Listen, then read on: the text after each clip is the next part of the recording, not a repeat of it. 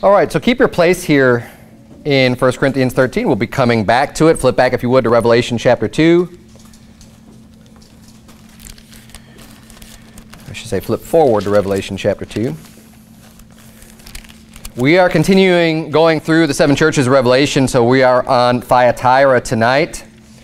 Revelation chapter 2, and starting in verse number 18 is where we're going to get our passage on this church. The Bible reads in Revelation 2:18, "And unto the angel of the church in Thyatira write, These things saith the Son of God, who hath his eyes like unto a flame of fire, and his feet are like fine brass. I know thy works and charity and service and faith, and thy patience and thy works, and the last to be more than the first. Notwithstanding, I have a few things against thee, because thou sufferest that woman Jezebel, which calleth herself a prophetess, to teach and to seduce my servants, to commit fornication, and to eat things sacrificed unto idols. And I gave her space to repent of her fornication, and she repented not. Behold, I will cast her into a bed, and them that commit adultery with her into great tribulation, except they repent of their deeds. And I will kill her children with death, and all the churches shall know that I am he which searcheth the reins and hearts. And I will give unto every one of you according to your works. But unto you I say, and unto the rest in Thyatira, as many as have not this doctrine, and which have not known the depths of Satan as they speak, I will put upon you none other burden, but that which ye have already. Hold fast till I come. And he that overcometh and keepeth my works in the end, to him will I give power over the nations, and he shall rule them with a rod of iron, as the vessels of a potter shall they be broken to shivers, even as I received of my Father." So that is the letter to the church in Thyatira. We'll be going over this now a little bit more closely and in depth in Revelation 2. Verse number 18, of course, starts off with kind of more of a physical description of the Son of God. Here it says his eyes are like a flame of fire, his feet are like fine brass. I'm not going to focus on that. Obviously, the physical appearance is referenced in other places. I want to focus more just on the works of the church, though, tonight. So we're going to kind of skip past that. Verse number 19 says, "I know thy works," like it starts off with every church. "I know thy works." This is in charity and service and faith and thy patience and thy works, and the last to be more than the first. So it sounds like this church is doing a lot, and Jesus is really giving them a lot of credit for the works that they're doing. The last works are even more than the first, and they have really good attributes here as well.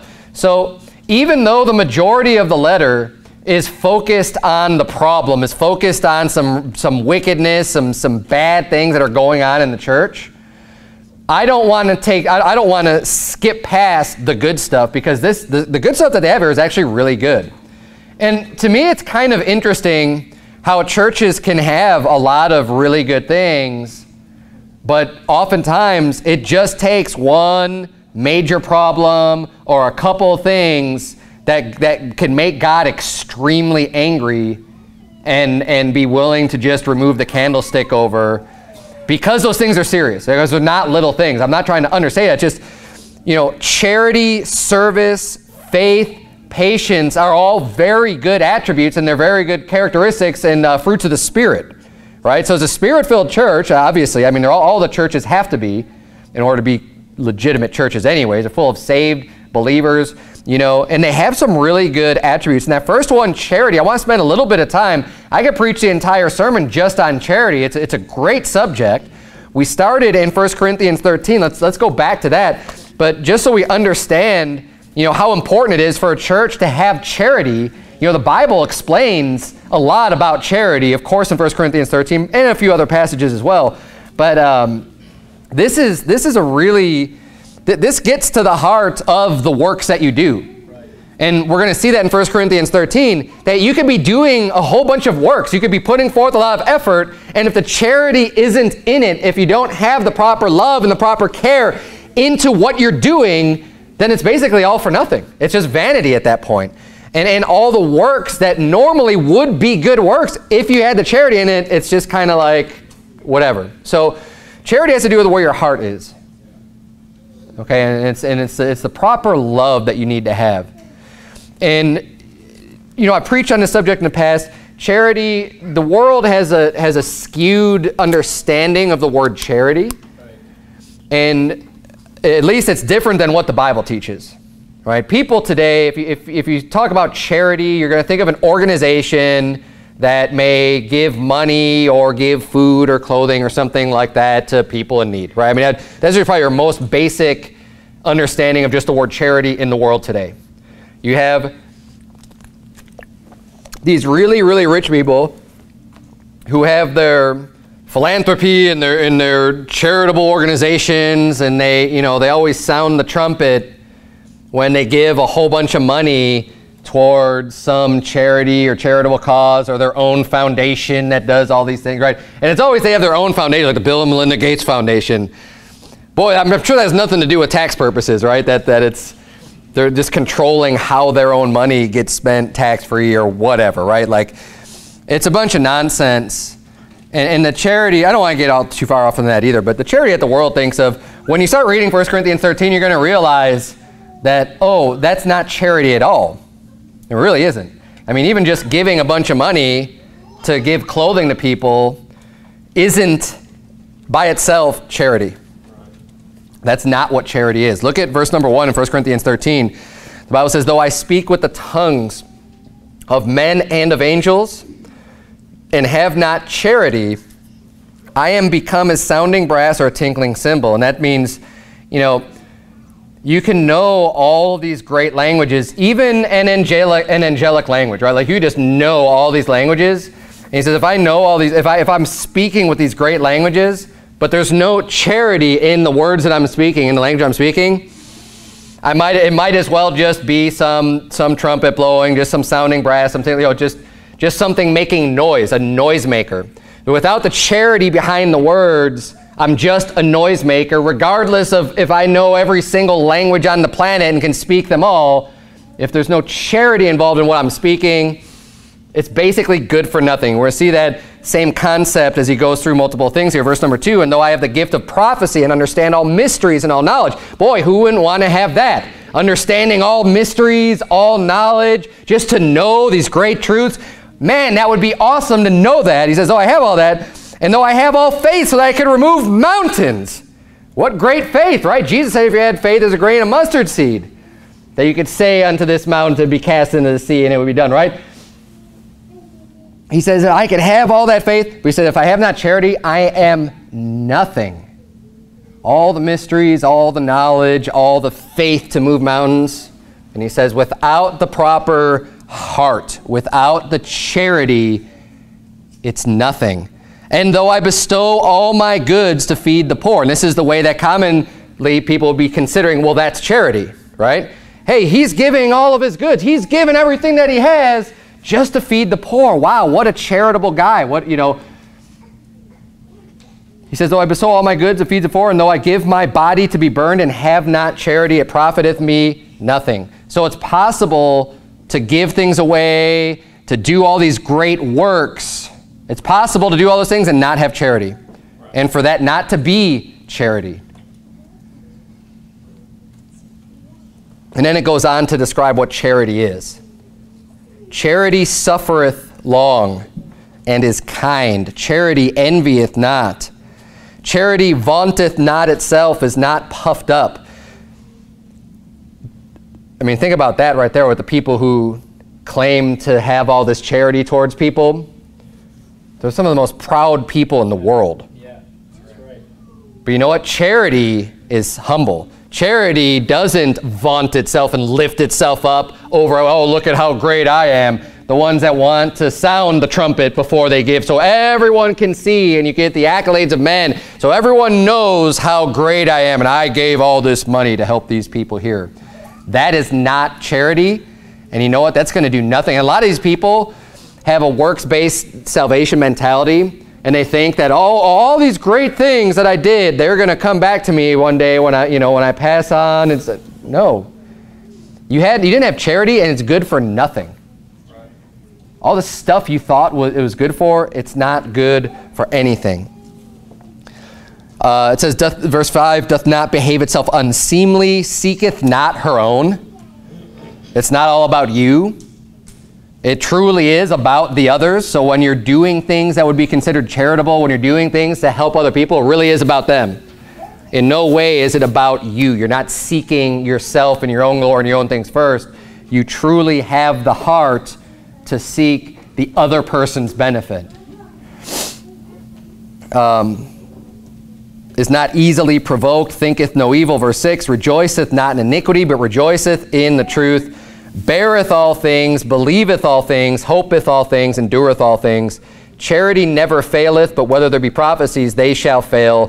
Whether there be tongues, they shall cease. Whether there be knowledge, it shall vanish away. So it brings up, again, these real great gifts and things that are spiritual, prophecies, tongues, knowledge. It's all great stuff.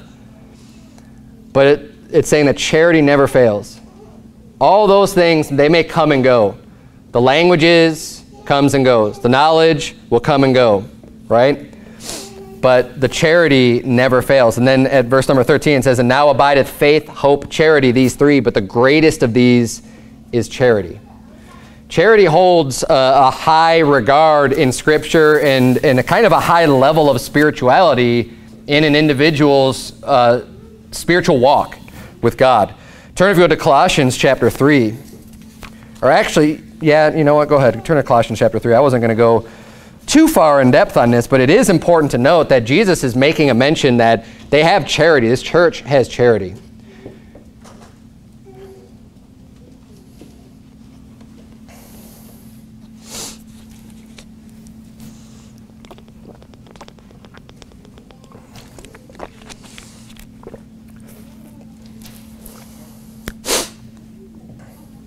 And you'll see, like 1 Corinthians 13 is commonly quoted at weddings and things like that, and they always use modern versions that are not the King James Version, which just uses the word love. Now, charity is love, but the way that charity is used, though, it is a very specific and unique type of love, right? It's not that the word love in general is just completely wrong, but when we have a language that's able to separate words into having these different meanings. Charity has a root word that has to do with like caring and thinking of other people. You can say, well, love does too. It does. But love is more broad, right? And it's not as specific, especially the common usage of the word. So charity is the proper word that has to do with really that thought of loving people and putting them before you. That the mind of Christ is that charitable mind. Colossians 3, look at verse number 12. The Bible reads, put on therefore as the elect of God, holy and beloved, bowels of mercies, kindness, humbleness of mind, meekness, long-suffering, forbearing one another and forgiving one another, if any man have a quarrel against any, even as Christ forgave you, so also do ye. Verse 14 says, and above all these things, put on charity, which is the bond of perfectness. So, I mean, there's a lot of things written there with humbleness of mind, meekness, long-suffering, boundless, and a lot of these cross over as attributes of charity anyways, but above all of these things, it just says, put on charity, and that is the bond of perfectness. So, very important aspect of your Christian life is to have charity. And this church at Thyatira, the first thing he mentions of their works is, you guys got charity. And that's a great thing. They have charity. They have service, which means they're serving other people. They're doing ministry work where they're supposed to, exactly what they're supposed to be doing. Having the right charity, having the right attitude, and serving other people, and faith and patience. Patience means they're able to endure. They're able to endure hard times and go through a lot, and that works. And the last being, so this church is doing a lot. There's a lot of things going on here, and with the right heart and the right attitude. But we're going to get to the point to where there's a huge problem within the church. And it's basically this one thing is the problem. But it's that big of a, I mean, think about, like, if it wasn't for Jezebel, this would be one of those great churches, I bet, that Jesus wouldn't have anything else to say negative about because of the things that it mentions here. The charity, service, faith, Those are all really good attributes to have in a church. Really good attributes to have. I mean, a church that really cares about people. Genuine, real, not fake, not hypocritical, but like seriously doing service and work and ministry work because they love people and care about them. That is a great church to be a part of with people in it. But verse 20 in Revelation 2, and turn if you would to 1 Timothy chapter 2. Revelation chapter 2, 20 says, notwithstanding, I have a few things against thee, because thou sufferest that woman Jezebel, which calleth herself a prophetess, to teach and to seduce my servants to commit fornication, and to eat things sacrificed unto idols. So there's three things mentioned in that verse that she's doing.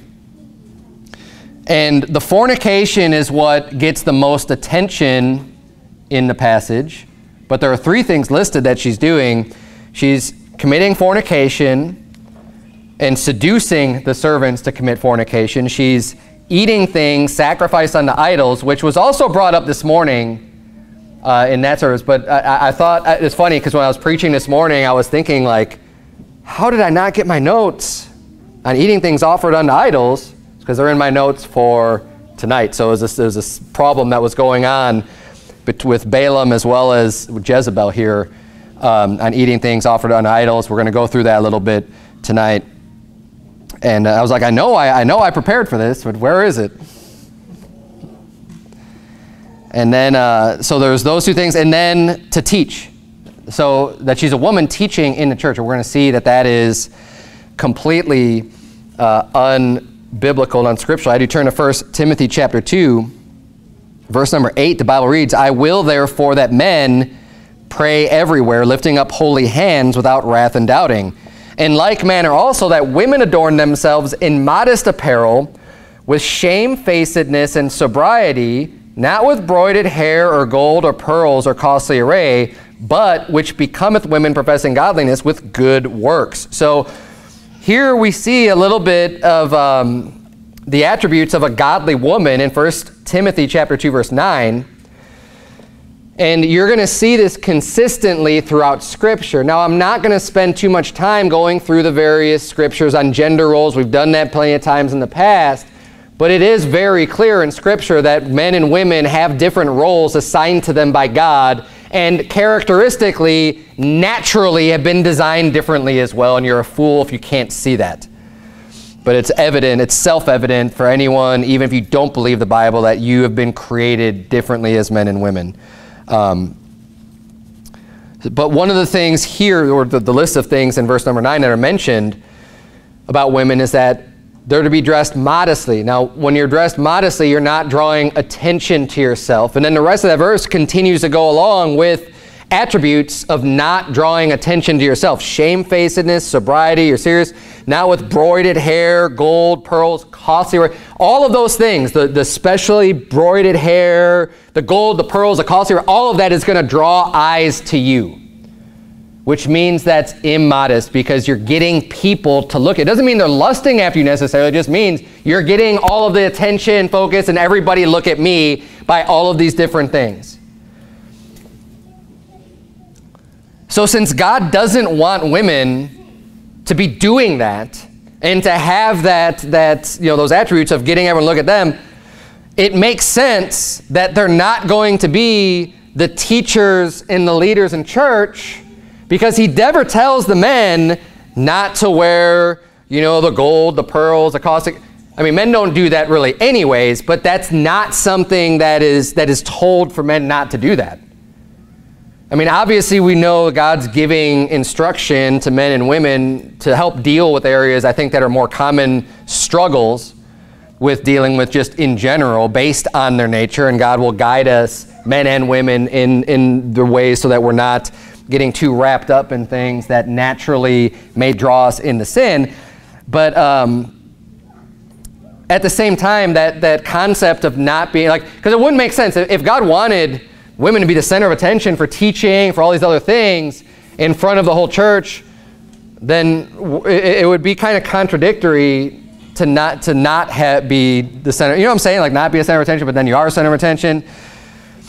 So he follows that up, and that's why I think it's not a mistake, or it's definitely not a mistake, but not a coincidence that you see the description of women, how they adorn themselves. Following that up, verse number 11, saying, let the woman learn in silence with all subjection. But I suffer not a woman to teach, nor to usurp authority over the man, but to be in silence. And this is one of those passages, you know, it's not popular today. I don't know how many, how many generations it has been popular in. I don't know if it's ever been popular. Maybe it has, maybe it has. It doesn't matter. It doesn't matter if it's never been popular, but it's what the Bible says. This is one of those passages that people want to try to make the Bible say something it doesn't say. But my friends, we have to be, consistent and have good integrity when it comes to dealing with the Word of God. If it's what it says, then let's just take it for what it is and not judge God as being, wrong or bad or something like that. We need to if we have any problems with what the Bible is saying there, we need to change ourselves, not try to change the Word of God or change the Bible. So the Bible says, let the woman learn in silence with all subjection. Well, you know what? That follows the rest of teaching on Scripture with men and women roles, and that's the way the things ought to be done, which also makes perfect sense, because in Revelation, you've got a church that's allowing a woman to teach. Now, notice in Revelation 2:20, it says that it uses these specific words, that thou sufferest that woman Jezebel to teach. And in verse 12 of 1 Timothy 2, it says, but I suffer not a woman to teach. I mean, it's literally almost identical language of suffering, meaning allowing.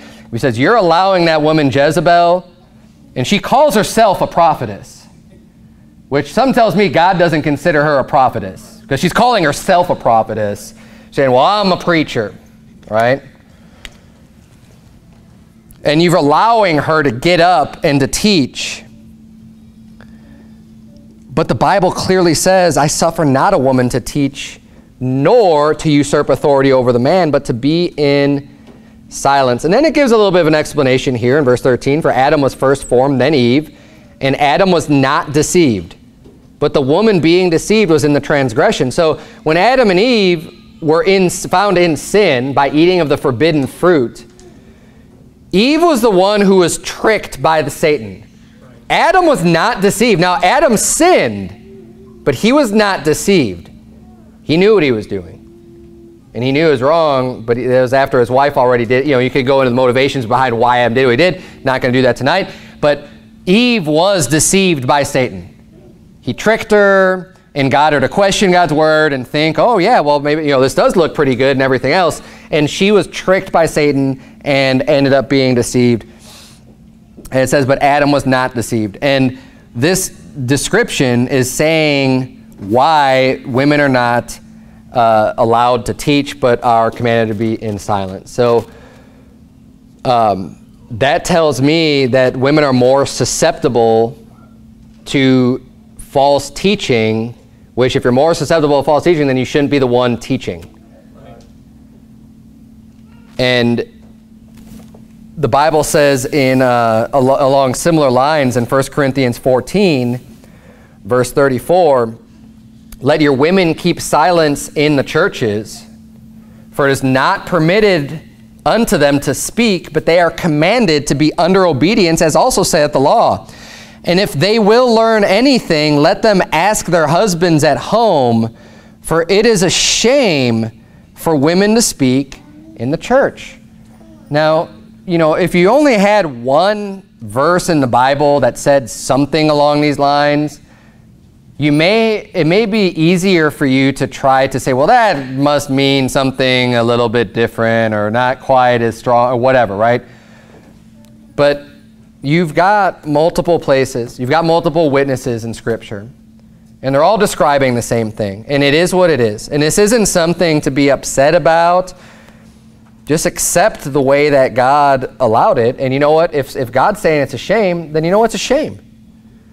Just like any other things that you consider to be a shame, Let's stay away from shameful things and do things God's way. God obviously has a reason. And here's the thing. Even if you don't agree with or don't understand the reasons why God has things the way they are, you're going to do, it'll be really wise for you to accept that you may not know, but it's still true because it's coming from God, because it's God's word that's saying this.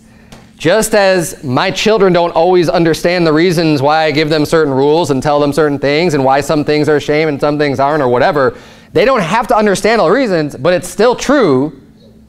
And I know what's best for them, and if they know what's best for them, they'll listen to their parents. Right? Because we are looking out for them. And it's the same thing with God and His Word. You may not understand or agree with it or say, well, I don't see why that... It couldn't be clearer. Let me just say that. There's some things in the Bible that I feel don't always seem very clear. This is not one of them. The idea of having women come up and teach and preach in church, this is extremely clear in Scripture. How else do you interpret, let your women keep silence in the churches, for it is not permitted unto them to speak? It's not permitted. And you know, people who want to try to pick this apart say, oh, well, so I guess they can't sing in church then, right? No, because what's followed up with, it says, and if they will learn anything, the learning time is the preaching time.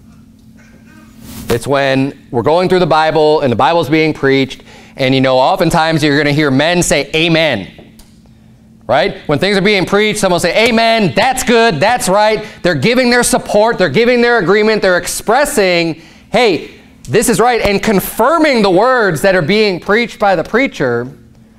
You know, that confirmation is still part of the teaching. Because you're given a, yep, that's exactly right. You don't have to restate the same exact thing just to say that that's right. And even that helps everyone else listening, especially when there's hard preaching going on. I'll tell you this, when people start to hear, you know, because I know the thought process. You get a visitor come in, or someone comes in, or someone who's never heard this before, and they hear, so they're just like blown away, and they're just thinking like the pastor's nuts, right? Because he's just saying all this crazy stuff, and they're looking around, and like when nobody's agreeing and no one's saying amen, right? They're just going to think like who is this guy? This, you know, and that they're like that everyone else is on board with you. But when there's the amens, that's right, and everything else going on, especially during the harder sermons, people are going to be like, oh, it's not, I mean, this is, then they might just think like, you guys are all a bunch of weirdos or whatever. But at least they're going to know that they're not like in the majority or something, that they're going to know that this is, no, this is actually truth, and there are people who agree with this, that this is what's right. But that's not the place for women to be doing that either in church, because they're commanded not to speak and to be in silence. And on top of that, it says if a woman will learn, if they'll learn anything, let them ask their husbands at home. And this is also why because of this verse particularly, when married women have questions, they want to learn about something, I'll defer to the husband. And married women, if you're married, you should be asking your husband, if you don't understand something about the Bible, you should be asking him what the truth is on that matter. Because he is your spiritual leader. That is whom God appointed to be your spiritual leader in the home, is your husband. Now, if your husband can't answer that, he will decide if he wants to go to the pastor or go to someone else to seek counsel to be able to provide the answer for you, but you do not decide to go and seek the counsel from someone else. So the way that I handle things here is that if there is and look, there's nothing wrong with wanting to know that, and usually when people ask, it's, you know, people ask out of ignorance, or they just kind of don't know, and they just want to know the answer to things, so they just ask questions.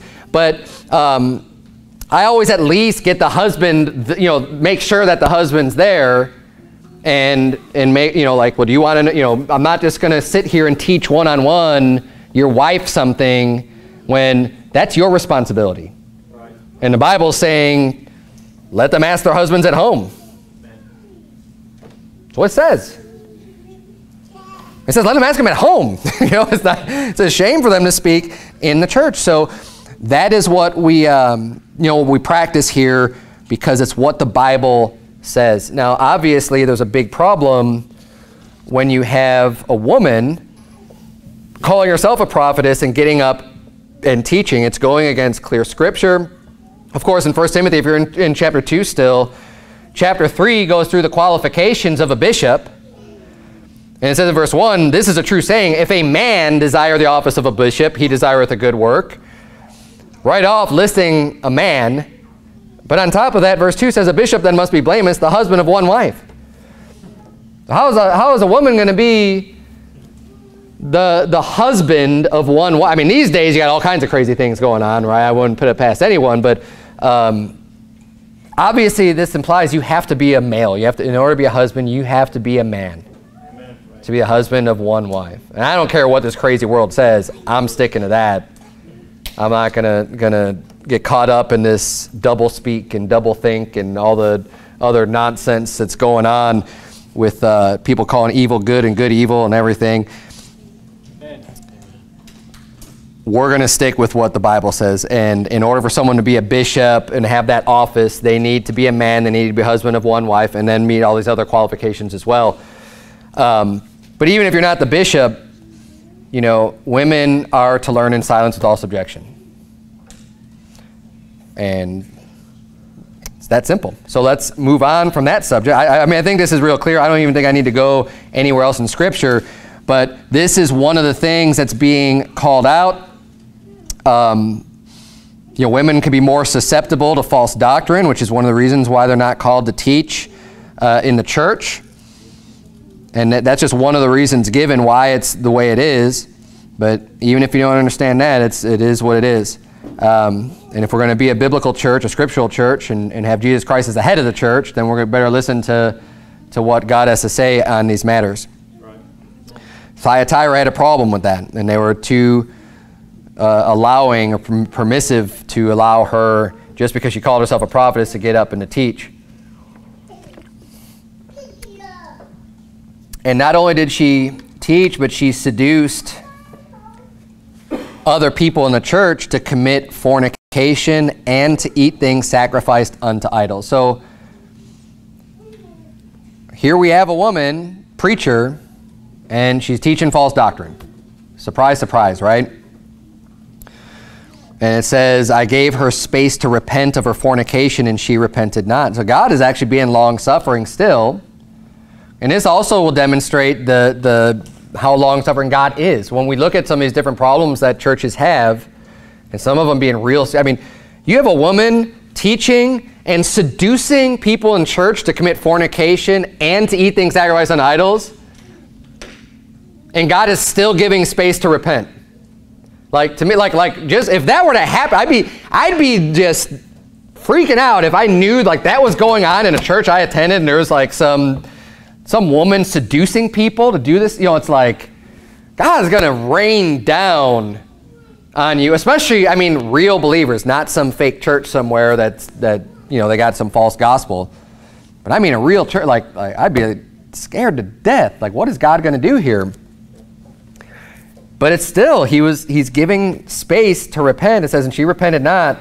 Behold, I will cast her into a bed, and them that commit adultery with her in a great tribulation, except they repent of their deeds.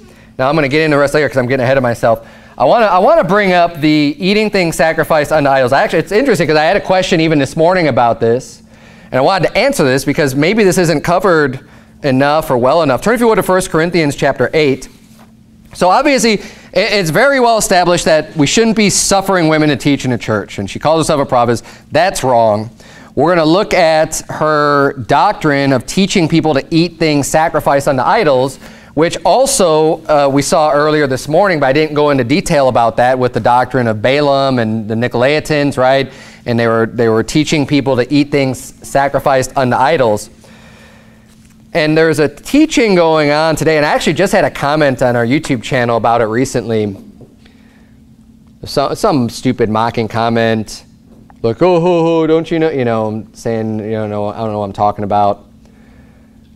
But, and I don't care about those comments, but it's like, there's that, I know where it's coming from, and it's coming from this false teaching that says that really it's not a sin to eat things sacrificed unto idols, that it's not a big deal and it's no problem in the New Testament. And that's false.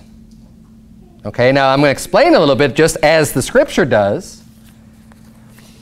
But it's being brought up here. We saw it in the last two churches, teaching people to eat things sacrificed unto idols as a bad thing, as something that Jesus has against them. That alone should bring up the red flags of someone who wants to say, well, we could eat things sacrificed unto idols. Then why would Jesus have a problem with it if you can do it, if it's not a problem, if it's not sinful? Why would he have a problem with it? Look at 1 Corinthians chapter 8. It's also mentioned in 1 Corinthians 10, but I'm not going to go into detail in chapter 10. I'm just going to look at chapter 8 tonight. Verse number 1, the Bible reads, "Now as touching things offered unto idols, we know that we all have knowledge. Knowledge puffeth up, but charity edifieth. And if any man think that he knoweth anything, he knoweth nothing yet as he ought to know. But if any man love God, the same is known of him. As concerning, therefore, the eating of those things that are offered in sacrifice unto idols, we know that an idol is nothing in the world, and that there is none other God but one. For though there be that are called gods, whether in heaven or in earth, as there be gods many and lords many, but to us there is but one God, the Father, of whom are all things, and we in him, and one Lord Jesus Christ, by whom are all things, and we by him." So he's saying, first of all, you know, this food that's offered unto idols, we know that an idol literally is nothing.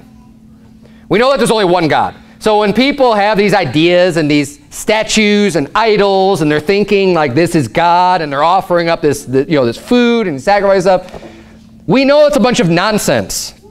We know that it's just gold and silver and wood and whatever, stone, like whatever you made, that it's lifeless and meaning, and like there's really just nothing to it. Okay? We know that. But it says in verse 7, "Howbeit there is not in every man that knowledge." But not everybody knows that. Some people actually think it's real. So we know that it's false, but not everybody knows that, which actually matters how we should be behaving with things. That actually should impact our behavior and what we do, and it also impacts what's sinful, what's not sinful, because not everyone has that knowledge. Because they exist and because people give credence to this, it influences what's right and what's wrong. So, howbeit there's not in every man that knowledge, for some with conscience of the idol unto this hour eat it as a thing offered unto an idol, and their conscience being weak is defiled. But meat commendeth us not to God, for neither if we eat are we the better, neither if we eat not are we the worse. So, you can't just stop at this verse and build your doctrine right here and say, well, meat commendeth us not to God, so it doesn't really matter if we eat or if we don't eat, is what he's saying, that it's not that big of a deal. It says in verse 9, "But take heed lest by any means this liberty of yours become a stumbling block to them that are weak." Because, yes, at the end of the day, we know that the idol is nothing, so if we're just eating food, I mean, we're just eating food, like whatever. But let's keep reading. Verse 10, "For if any man see thee, which hast knowledge, sit at meat in the idol's temple, shall not the conscience of him which is weak be emboldened to eat those things which are offered to idols?" So he's saying, well, when somebody sees you eating that meat that they know has been offered unto idols, that's going to embolden them to then do the same thing, and you don't know that person may actually think the idol is something. And here's this Christian guy that's just, he's eating it up. He's got no problems with it being sacrificed unto their idol. And now you're going to impact this person and embolden them to eat those things which are offered to idols. Verse 11 says, and through thy knowledge shall the weak brother perish, for whom Christ died. But when ye sin so now look at this. So when you eat, what this is saying is when you eat things offered unto the idols, when ye sin so against the brethren and wound their weak conscience because they witness you eating of the idol, and they think that, oh, this is good, this is okay, this is fine to do this, even though it's offered on idols. He says, when you sin against them, you sin against Christ.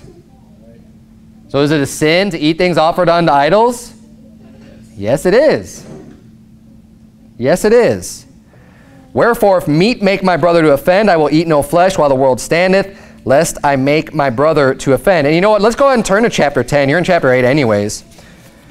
I just want to point this out. In chapter 10, it talks about the Lord's Supper.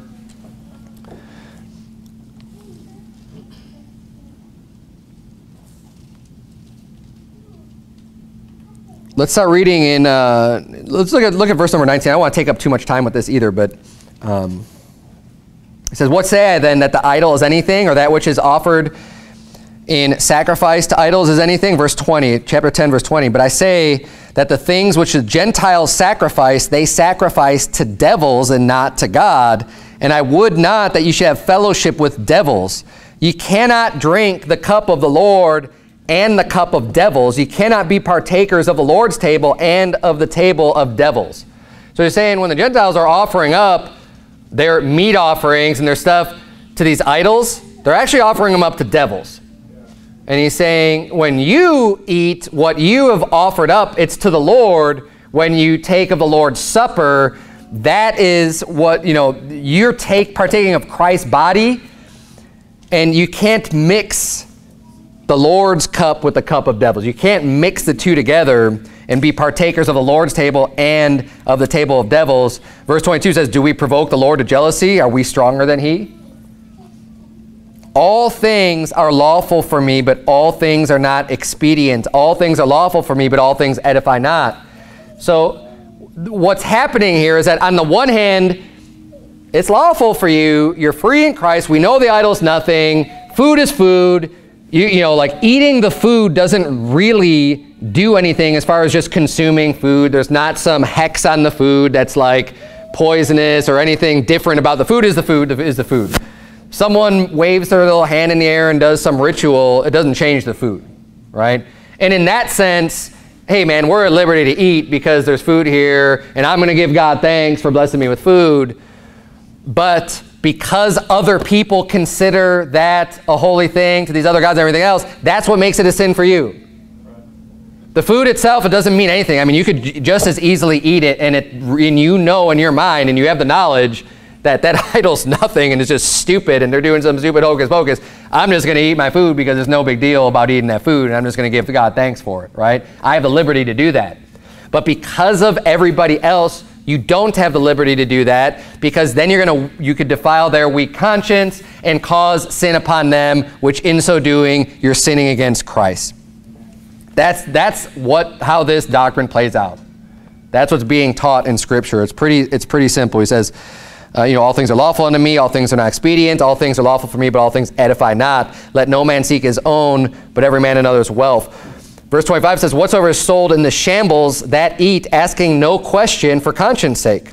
For the earth is the Lord's and the fullness thereof. If any of them that believe not bid you to a feast, and ye be disposed to go, whatsoever is set before you, eat, asking no question for conscience sake. But if any man say unto you, this is offered in sacrifice unto idols, eat not for his sake that showed it, and for conscience sake, for the earth is the Lord's and the fullness thereof. Conscience, I say, not thine own, but of the other. For why is my liberty judged of another man's conscience? So basically what he's saying, go ahead and go out to the meat market, and you know what? Buy whatever food you want and eat it. And you don't have to worry about it. You don't have to do diligent inquisition and be like, is this kosher? Right? You don't have to look for the label and see, did you do any sacrifices? Did you do any special rituals? Did you do anything on the idols when you're going to buy your food? So don't worry about it, because it's not a big deal. And you know what? If some unbeliever bids you to a feast and they believe some weird false religion or whatever, you know what? Just go. If they just serve you food, you don't have to ask a bunch of questions. Hey, did you sacrifice this unto an idol? Just eat what's put before you. Because the actual eating of the food itself is not a big deal, right? And we know, like I said, we know that the idol's nothing. But when someone brings it up to you and says, this is offered in sacrifice to idols, at that point, it would be sinful for you to say, oh, okay, well, give it to me, I'm going to eat it. Because of that person. That's how it plays out. You can't just look at one verse or two verses and just be like, oh, see, look, it doesn't mean anything.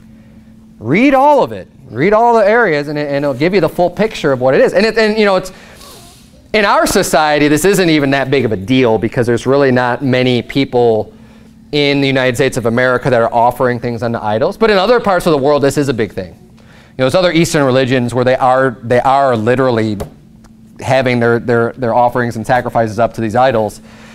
But here, you don't really encounter it very much. And I don't know, I think even if there's restaurants that do that type of thing, you probably wouldn't know it, which is fine for us because we don't have to, this is exactly what it's saying, you don't have to go and ask a bunch of questions and figure out, like, did you do this or not? Doesn't matter. It's not unless they say, hey, I offered this unto Baal or whatever, right? Like, be like, okay, no thanks, sir. I don't have anything to do with that.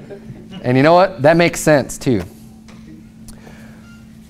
But this woman, Jezebel, she was teaching for people to eat things sacrificed on idols. And you know what? I don't want that doctrine creeping in here either because you know what? We've seen that twice now where people must be teaching it's okay to eat things that are just offered and sacrificed unto idols. Obviously, it's not okay. And it's mentioned to two different churches that they're allowing that to happen, and God's angry about it, and they're about to lose their candlestick. So we covered that doctrine. Let's continue on here because the one that gets the most attention, and rightfully so, is this woman who's not only teaching but then is committing this fornication in the church. Fornication is a really horrible, filthy, wicked sin that has no place in church. 1 Corinthians chapter 5 says, you know, that if someone's called a brother is a fornicator, that they're to be cast out of the church. I mean, you're out. It's a serious sin. And one of the things I found, multiple things I found interesting here, is that God said Jesus says, you know, them that commit adultery with her in a great tribulation, they're going to start going through a lot of hard times unless they repent. And then not only that, verse 23 in Revelation 2 says, and I will kill her children with death. Like, this is serious. He said, I'm going to go and kill her children. Like, they're just going to die. And it says, and all the churches shall know that I am he which searcheth the reins and hearts, and I will give unto every one of you according to your works. We're saying this is, I mean, that fornication, don't play around with that. He's like, her kids are going to die. If she doesn't stop this, I've given her space to repent. If she doesn't stop this, her children will die.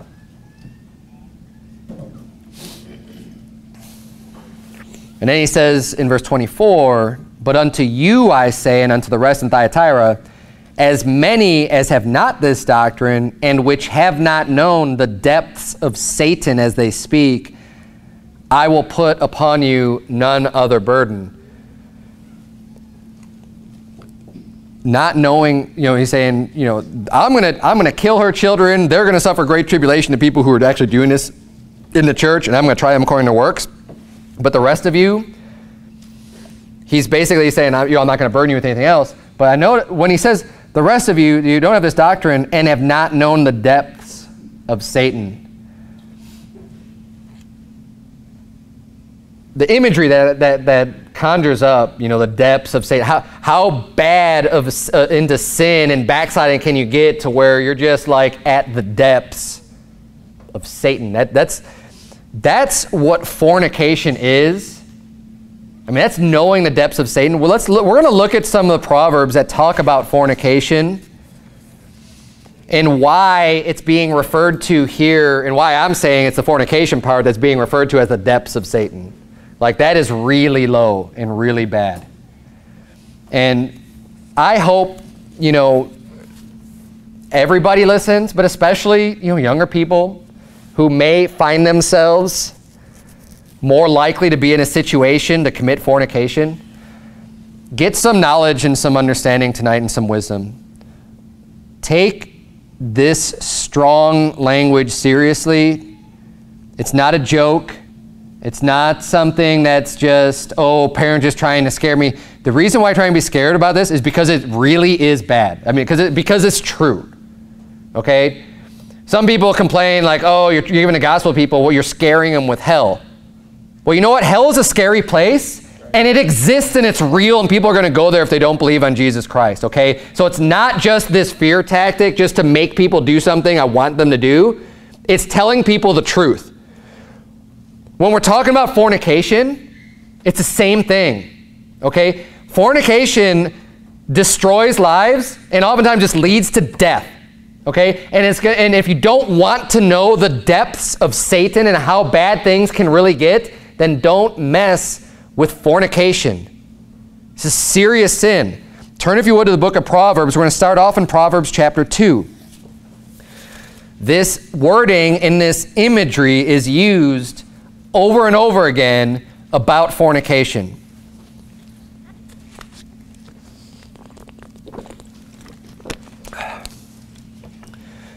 Proverbs 2, verse number 16, the Bible reads, "To deliver thee from the strange woman, even from the stranger which flattereth with her words." Now, why is she strange? Because they're not married. Because it's someone that you don't know. It's just some other woman. "Which forsaketh the guide of her youth, and forgetteth the covenant of her God." Verse 18. Look at this. "For her house inclineth unto death, and her paths unto the dead. None that go unto her return again, neither take they hold of the paths of life." It's a serious warning about going in unto the strange woman. The woman that you don't know, and going and committing fornication with, because her house leads to death and her paths unto the dead. When I talk about getting to the depths of Satan, how about a house that inclines unto death? Proverbs chapter 5, look at verse number 3. Proverbs 5, verse number 3. "For the lips of a strange woman drop as an honeycomb, and her mouth is smoother than oil." Sounds great, right? "But her end is bitter as wormwood, sharp as a two-edged sword. Her feet go down to death. Her steps take hold on hell."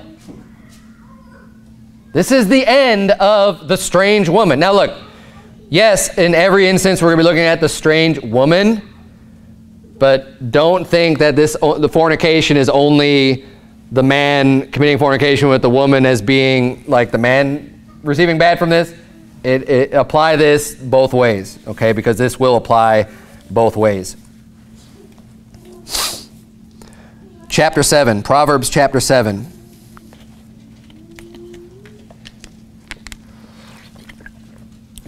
Verse number 21, the Bible reads, "With her much fair speech she caused him to yield. With the flattering of her lips she forced him. He goeth after her straightway, as an ox goeth to the slaughter, or as a fool to the correction of the stocks. Till a dart strike through his liver, as a bird hasteth to the snare, and knoweth not that it is for his life. Hearken unto me now, therefore, O ye children, and attend to the words of my mouth. Let not thine heart decline to her ways." Decline, you're going down to her ways, right? The depths of Satan. "Let not thine heart decline to her ways. Go not astray in her paths. For she hath cast down many wounded, yea, many strong men have been slain by her." Look at verse 27. "Her house is the way to hell, going down to the chambers of death." So in Proverbs 2:18, we have her house inclineth unto death, and her paths unto the dead. Proverbs 5:5 says her feet go down to death, her steps take hold on hell. Proverbs 7:27 says her house is the way to hell, going down to the chambers of death. This is the references to fornication that the Bible is trying to warn you about and tell you about. Look, don't get into the depths of Satan and knowing how deep that path goes, because it leads to death and hell and destruction. Stay away. Flee fornication. The Bible says flee fornication. That's right. Stay far away from it. Amen. There are a lot of sins that can be committed, and you know, we have a tendency to think that, you know, certain sins or whatever are not bad. I don't care how much fornication is going on around you. It is not a light thing. It is not a small thing. It is a big, big deal. I mean, God's ready to kill this woman's children. You're ready to kill her children. You want to hurt someone real bad, you know, sometimes there are things worse than just losing your own life. For a mother to lose her children's life, I bet every mother in here would say, I would rather die than have my children killed and me survive, if there was a choice in that matter.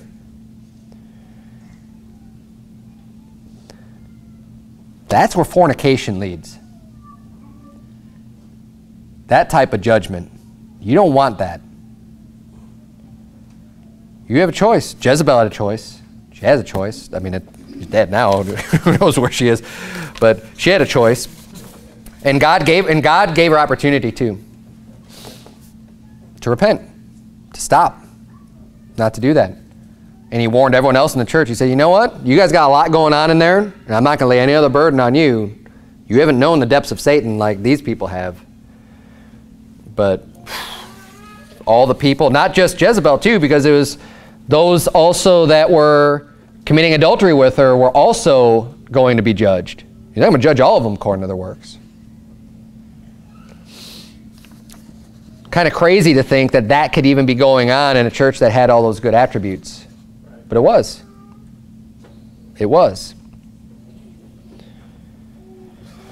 I've come to find out some, unfortunately, things after the fact of stuff that was going on in church in Arizona that I pastored before coming here. Had no idea what was going on. You know, it was a great church. There's a lot of people that love God and were, you know, interested in going out soul winning and you know, very similar to this church. Just it wasn't as big, but yeah, it turned out, you know, I uncovered, came to light, real serious sins going on. Didn't know it.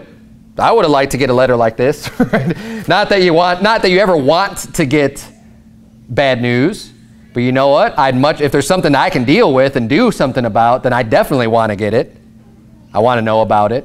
Right? Now this was out in the open. I mean, Jezebel's this prophetess. Who knows how much was known about the fornication stuff from the elder? I don't know, but she never should have been, you know, behind the pulpit to begin with teaching the church, because that's clear from Scripture.